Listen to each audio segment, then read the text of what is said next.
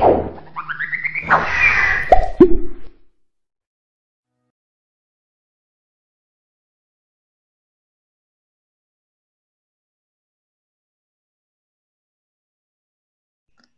so we have one question right now. How about start with, Jack and Bomb for, very Right. first questions. Sure, so perhaps Bam, perhaps P-Bomb and Jack, you can read the question to us. Okay, this is the question that we collect from the chat. Online platforms have a prominent role in providing students a lot of opportunities to comment on each other asynchronously and develop their writing. However, as a commentator student, some feel shy to give their friends comment while online. And those as a writer student, they fear for being judged. As a teacher of writing, what should we handle this? That's a good question. Well, there are different ways of dealing with this issue. Some students feel shy some people don't want to criticize other students, and other students don't like to take criticism, or they don't take it very well. And one thing we can do is to prepare students to give productive, helpful feedback, right? And one thing that I always remind my students of when they provide peer feedback is don't talk about you, but talk about how I feel, right?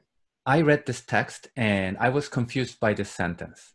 It's better than your sentence is confusing, right? So changing the tone, changing the attitude, focusing on the problem and your response, your confusion, rather than the writer's problem is a good starting point. Right? And you can also model feedback behavior when you show them a sample text, and when you talk about it, you can say, well, in this case, I might say, I was confused by this first sentence because of the shift in the verb tense. And here's how I might replace this verb tense, or something like that, right? So if you can describe the problem without judging, being judgmental, right? If you said, your tense use is horrible, nobody's gonna like it. But if you said, I was confused by this verb tense because there was a shift, and it would be easier if it was consistent, this verb and this verb, right? That would be a much better way of providing suggestions, and students can emulate how you talk. Or another thing, and this is something that I actually picked up from a feedback from my teacher when I was a master's student, was, I like how you describe this. The phrase, I like how, right? Now that gave me a great tool to talk about the strengths that I see in another person's writing. Like, so giving students the vocabulary, the sentence structure for productive feedback is something that we can do to prepare students. And another thing that we can do is to make the feedback session anonymous.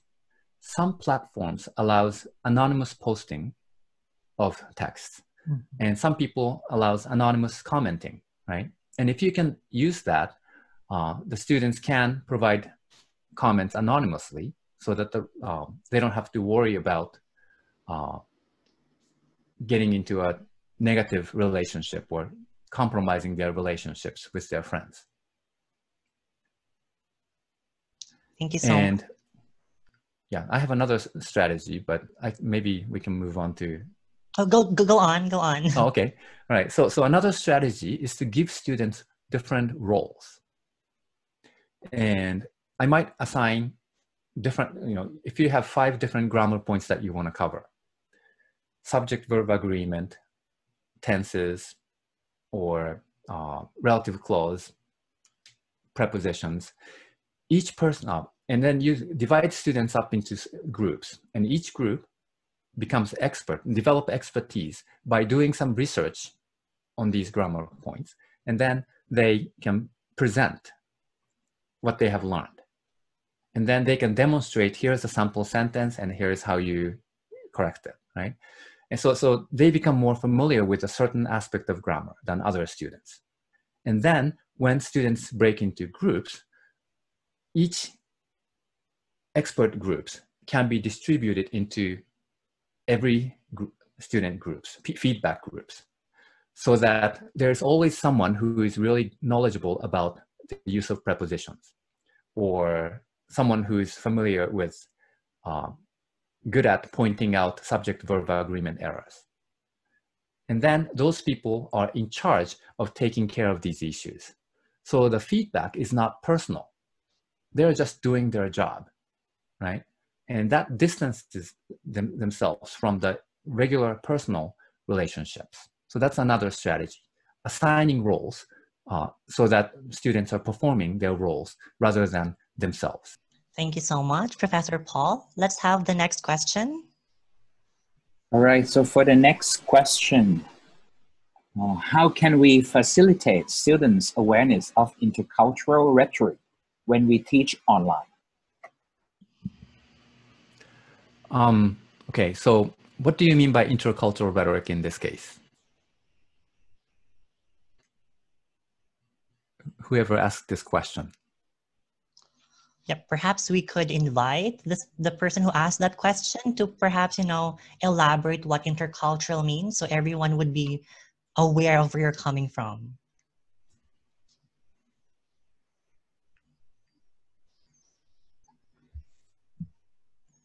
Hello. Hi. Can you hear me, Professor? Yes, I can. Yeah, I asked this question. First of all, I would like to confess that I don't know what it means by intercultural rhetoric, and I think it is important for students. So I'm interested, to know how can we teach or promote understandings about intercultural rhetoric in writing class, especially when we teach online. Thank you. Okay. Well, intercultural rhetoric is an area of study, and it's related to how people might use different strategies for communication depending on what they are used to, the local conventions that they have developed. And that's one understanding. And some students in your classrooms might be used to communicating in a certain way, or they are more familiar with certain genres, right? And when you are trying to teach students to write in another genre, and if students seem confused by those differences, well, it might be useful for students to reflect on why they communicate in a certain way in their own local communities. And oftentimes we don't know. We just, our answers to how we write letters of recommendation is because everybody does it that way, because I've seen other people do it this way, right? So when they see a new writing sample or a new task, new genre, students don't necessarily understand it, not because of the cultural differences or linguistic differences, but because the new genre and the new community that they're talking to is unfamiliar to them, right? So talking about why people communicate and what assumptions that particular community seem to have, and why the text is organized or presented in a certain way could be a starting point. So rather than trying to explain it in terms of the difference between their local context and the new context, I would use the local context to raise the awareness of some of the assumptions that we have developed that are not questioned, and then help them explore the context of writing so that they understand why things are done in a certain way. And one of the reasons I think academic writing is really challenging for a lot of students is because they've never been an academic. they don't know why professors write. They don't know why professors communicate in a certain way. They don't, so it's not not knowing the genre itself that's challenging, but not knowing how people's minds operate in academic context or certain professional contexts. That's often a stumbling block for students, right? So when I teach academic writing, I often show them my own examples, and then I talk about why I chose this sentence here, or why I chose to use a particular phrase in this context instead of another phrase. There's always a story behind decisions that we make, right? Especially good writers. Now, good writers are deliberate writers. Good writers are people who make decisions about every aspect of writing in order to achieve their desired outcomes, right? So novice writers struggle because they don't know what functions they want to perform and how they can perform those functions, right? So talking about the context, talking about the assumptions, the nature of communication, and looking at the text to imagine why the writer may have written in a certain way would be a really good activity to raise the awareness. All right, thank you so much. Let's have the next question.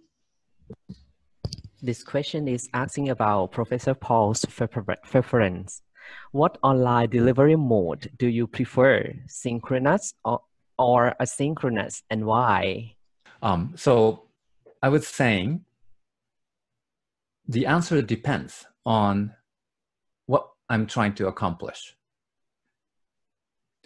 Just as a good writer is a deliberate writer, a good teacher also has to be a deliberate teacher.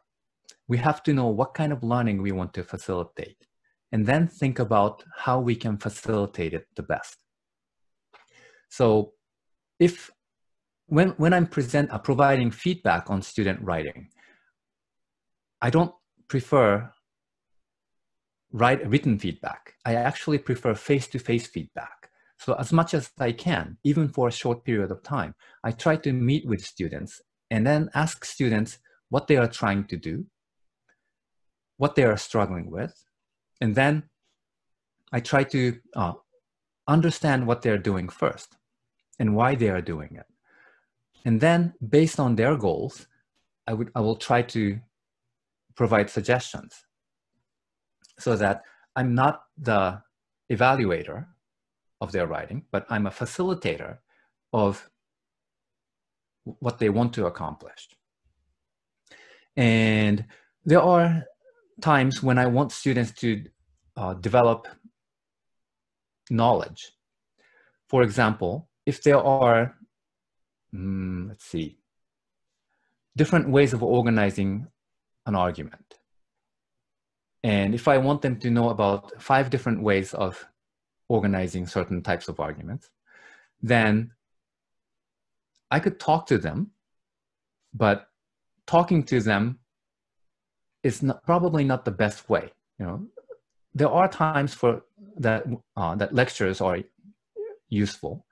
I like lecturing because I can not only impart information, but I can also engage students. I can get their attention and I can gauge whether they're understanding something or not, and then provide more information. So I do like synchronous activities as well. But if the goal is to help them understand and internalize 5 different ways of doing something, then it's probably much more effective for them to see a diagram or a list or paragraphs explaining different types of organization and maybe with examples, right? And then, so I have them do that, read the materials, see some examples, and then practice using those skills asynchronously.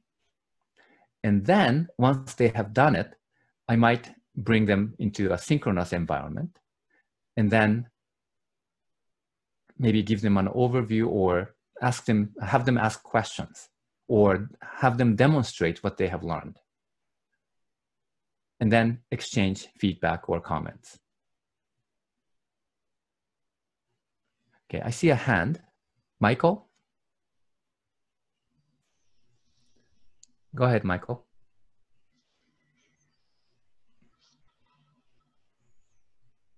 Michael?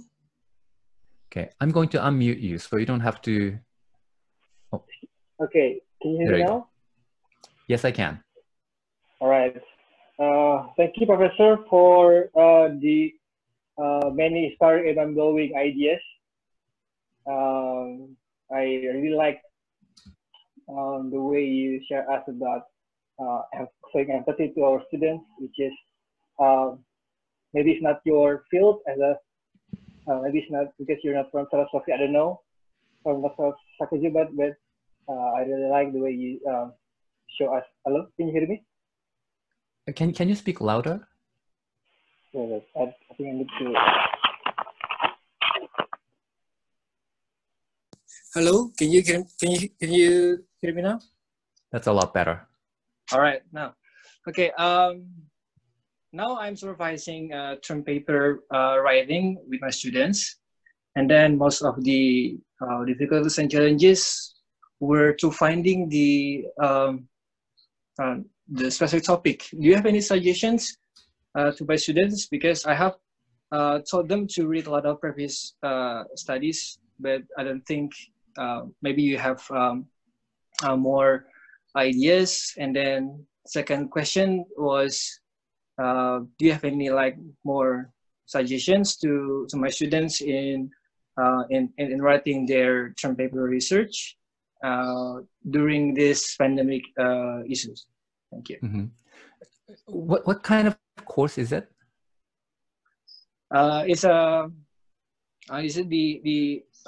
last term paper for last semester from students, kind of the thesis.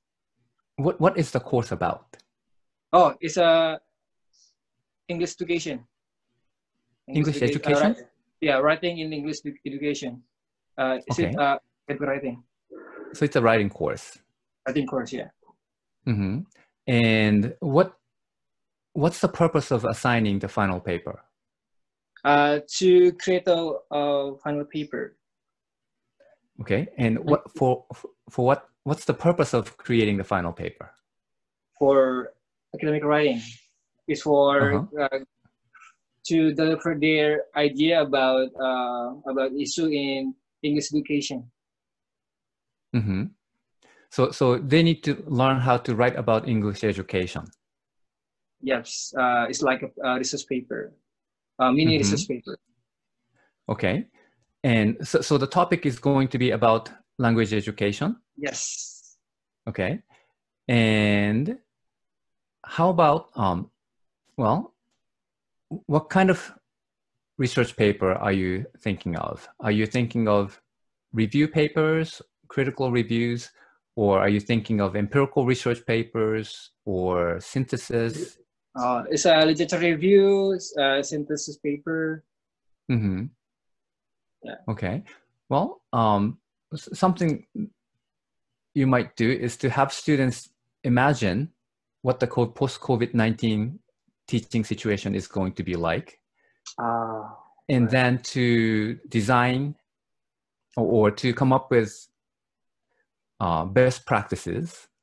Now it's premature, but because it's premature, we don't have all the answers. Students will have lots of room for experimentation, and it's hard to plagiarize because nobody has the right answer or final answer at this point. Yeah. Right? Does that help? Okay. Yeah, that's really helpful.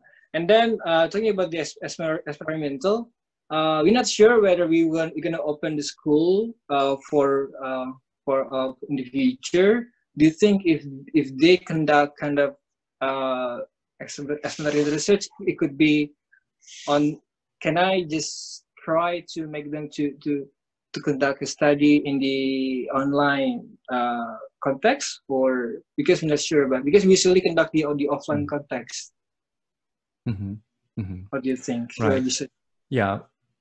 You know, I actually did a webinar on doing research in the post or COVID-19 pandemic situation. And one of the suggestions that I made was to have students do, because we can't do face-to-face data collection, maybe conduct a survey research online, or interviews using Zoom or other types of synchronous technology. Right. All right. Thank you so much, Professor. You're welcome. Thanks for your question. Thank you so much, Professor. And thank you, Michael, for that question. Let's have the next question, Jack. Okay, for the next question, how can we ensure that when studying online, students will learn as efficiently as when they study in the classroom?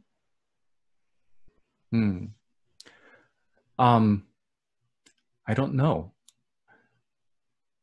It's really hard to ensure that students learn the same way, and it's probably not possible. So instead of thinking about replicating the classroom situation exactly as it has been, maybe we can think about what aspects of learning can we emphasize or can we add to our repertoire given the enhanced environment? What are the strengths of the online technology that can help us to be effective in ways that we never imagined before? And how can, if there are things that are essential in face-to-face situation, then how can we, well, pass and fail is one simplified grading option. And for low stakes assignment, the small assignments that we provide in order to build competencies, I think pass-fail is a great tool to encourage students to do it to a certain level so that their work is good enough, so that they have engaged in the learning process, but not necessarily making it so challenging or so high stakes that they are intimidated by it, right? And so it could be a series of pass-fail that accumulates over time. That's one way of doing it. But if for other types of learning, we may need to be a little more complicated. I don't want to make it a lot more complicated, but maybe having 2 or 3 important learning points, objectives, and then for each of the categories, have them show them where the cutoff is between not adequate to good enough. And if they are excelling, if they are doing a particularly good job, find a way to give them extra points or a star or above average or above expectations or something to acknowledge their successes. And by the way, when you have the 3-way breakdown, you don't necessarily have to give them points for being excellent. You can, good enough is good enough. You earn 1 point. If you don't do it, 0. But if you are excellent, you get the mark of excellent, but you don't have to get 2 points. It's just a way of showing students that they have excelled in this area. Great job. It's an acknowledgement. It's a badge of honor. Sometimes that's good enough to motivate students to do well.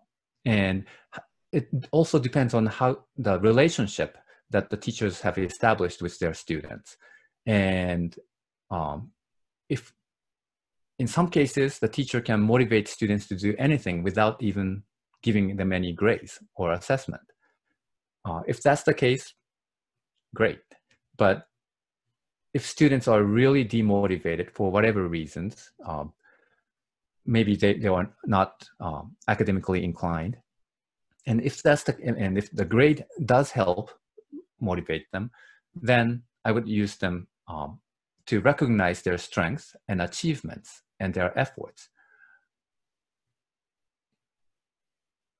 There's a lot more to be said about grading, but that's just one aspect of it. Thank you so much, Professor Paul. There's another question, but I would try to interpret it the way I think it means. So the question goes, regardless of situation, writing teacher development is vital. It says here that in the post-COVID-19 pandemic, do you think that the writing, the online writing teacher development course would be important? And if so, how will we emphasize it? How will we perhaps design it? So I'm assuming that the person who asked this question is directed to teachers who are teaching writing.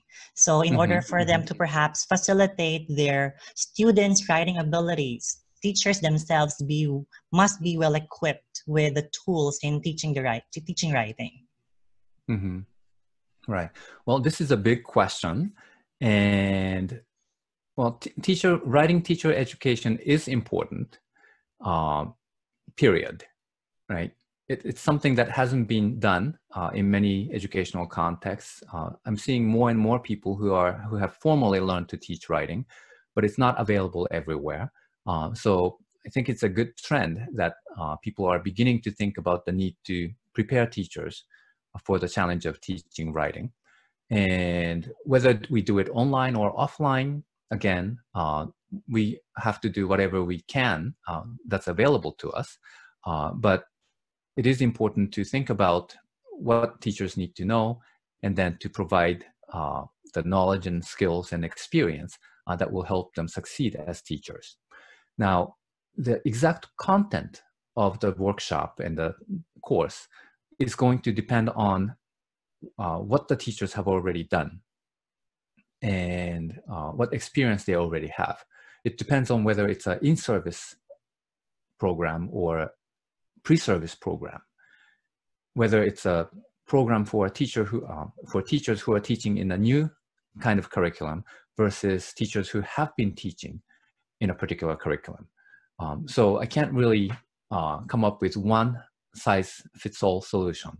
But from the very beginning, I think one of the good starting point is to have teachers write something themselves.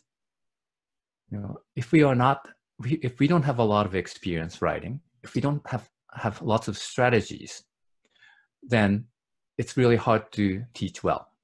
So gaining some experience as writers is important. And another thing that's important is to maybe observe other people's teaching, and not so much to evaluate other people's strategies, but to reflect on their own teaching by looking at other people's strategies. Because a good teaching is not the same for everyone. I have my strengths and preferences. Other people have their preferences and strengths. And by watching other people, sometimes I can be confident that, okay, I'm doing something that this teacher is not doing. Or I might see a new strategy and I might think about, okay, does this fit my teaching style? Does it fit my relationship with the student, right? So it helps me reflect and grow as a teacher. Again, the focus should be on myself rather than other people. For the teacher preparation course that I teach regularly, one of the important components, aside from the readings and about different aspects of teaching writing, is the ongoing mentoring and discussions. So I meet with them semi-regularly, once a week for the first half of the semester, and then every other week. And then I give them a chance to reflect on their experience, talk about things that they have noticed, and I might give them comments and then have them ask questions. And that tends to work much better than just giving them lectures or curriculum that they have to follow. Because if I tell them this is what you need to do, they try to fit my model, and it may not work very well. But if they are already practicing something, their own reflections of how things are going and what they want to improve is going to motivate them to do better. And then at that point, once we have identified those moments and aspects of teaching, then I can talk about what other people have done or what I have done to give them more resources. Thank you so much, Professor Paul. I think we still have 2 more questions. Let's start with Jack. Okay. Professor Paul mentioned that indirect feedback is better than direct feedback. What about students who have poor English language proficiency? What do you think, which one is better between direct and indirect feedback? Right. Well, indirect feedback is better in terms of facilitating students' development because it makes them think. But if you are looking for immediate results, then direct feedback is better. And direct feedback can teach students something because it's a form of input. And students may not understand it or be able to internalize it immediately, but it gives them something to think about.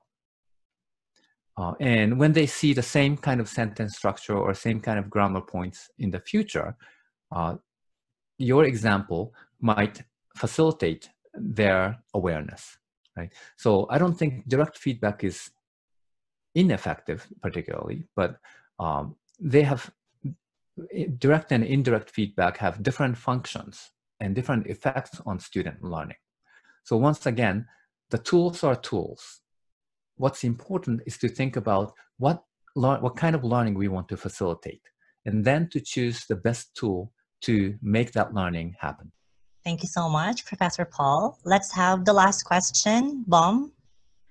Which aspect of online writing teacher development would you think are important to cover?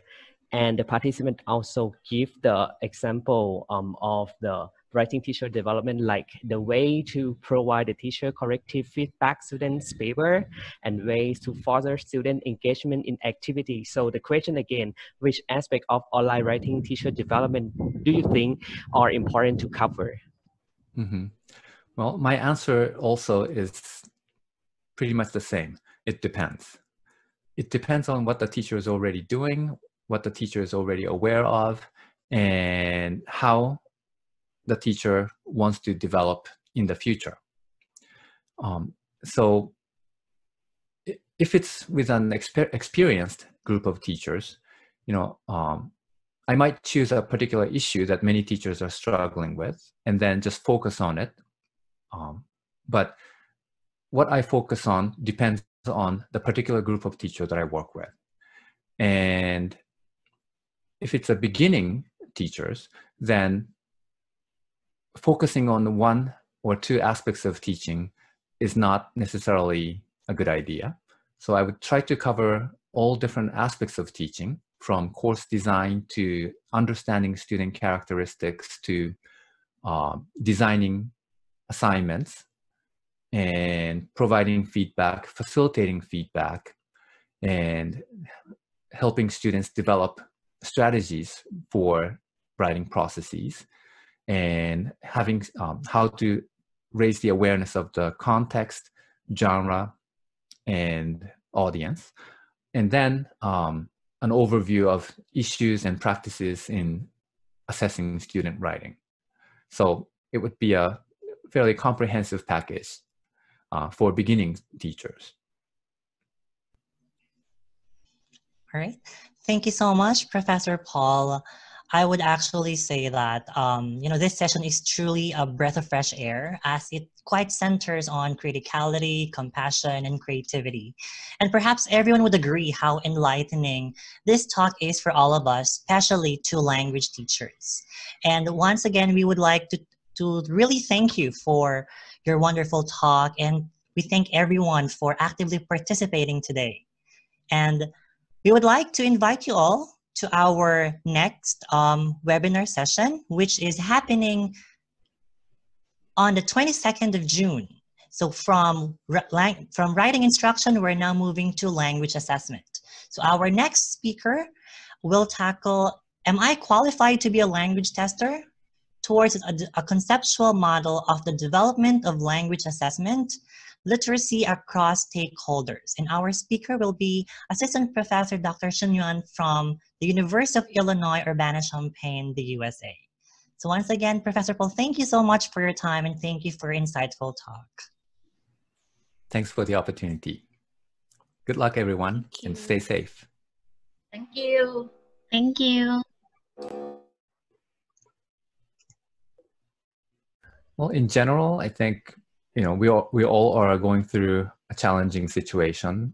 Everybody's situation is different, and it's changing almost every day. We are learning new things and learning to do things in a different way, and it's a lot of stress, and it's a very slow process as well when we are learning to do this, even the familiar things in a different way. So I hope we will survive. We will survive together by sharing insights, by being there for each other, and do whatever you can to stay healthy and keep other people healthy, and we will persist. Beautiful message. Thank you so much, Professor Paul. And thank you everyone for still sticking with us. It was great to see everyone. And those of you who didn't speak up, I hope you enjoyed it. Thank you very much for the talk, and have a good night. Good night. Good night. Thank you. Good night.